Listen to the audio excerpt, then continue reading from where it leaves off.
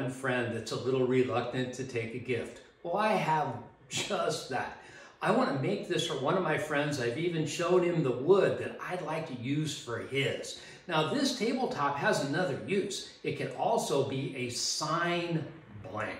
So what you do is you take this, use it as the backdrop of an interior sign, and put steel lettering of a logo or something like that on top of it. I think it's a phenomenal idea.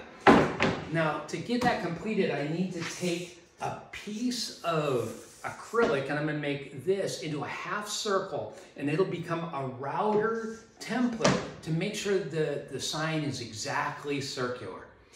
Have any questions, come into Laser Freedom in Facebook, ask me right there. I hope you subscribe.